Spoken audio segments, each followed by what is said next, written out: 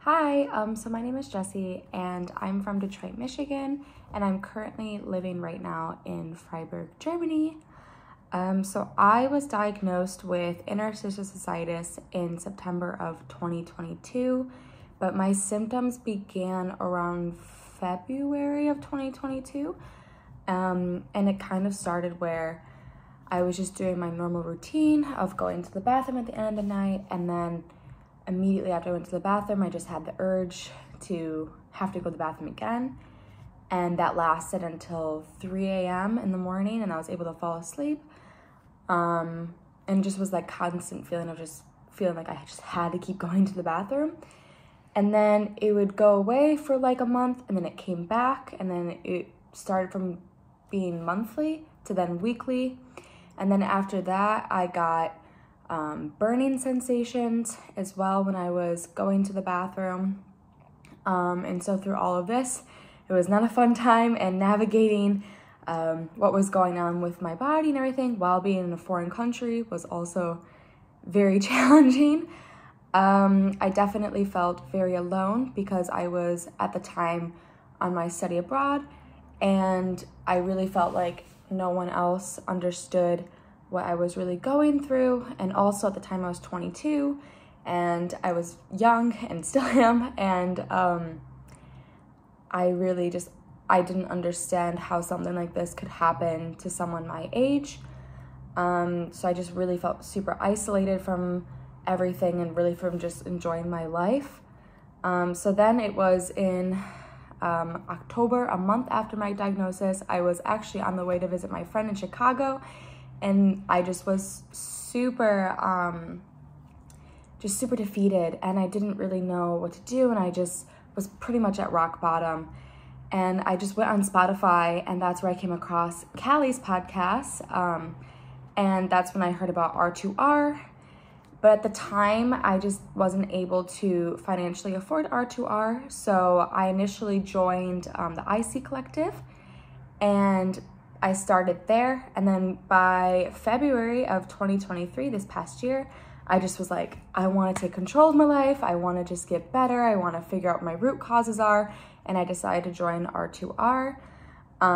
So basically through R2R, my root causes and the things that I figured out were my biggest triggers were actually not food triggers, which was a huge surprise for me because at the time I basically wasn't eating anything. I was really strict on the IC diet. I did not drink any alcohol, and I was a 22-year-old, so this was like 1 year after I was legally able to drink, and I wasn't even enjoying any of that.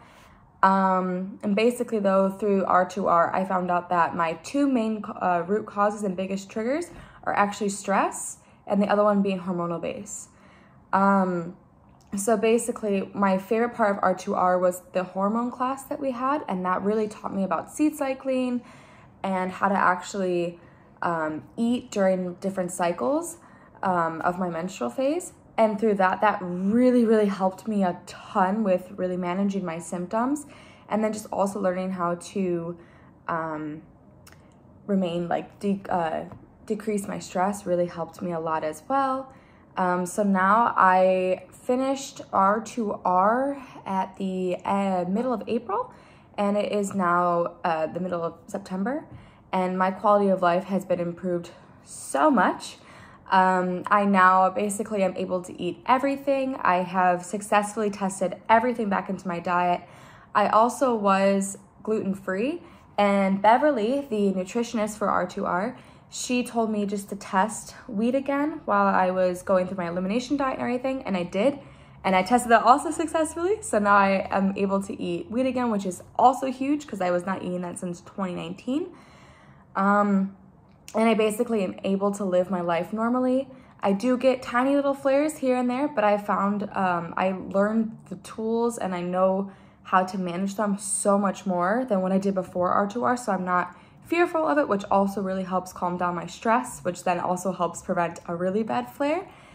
And basically, I don't know what I would have done without this program.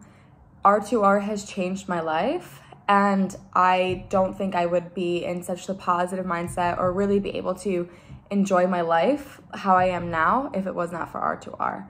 So if there's one thing that I can tell someone who's maybe hesitant, who's maybe worried about the financial costs, at the end of the day, R2R is so worth it. And all I can say is just join.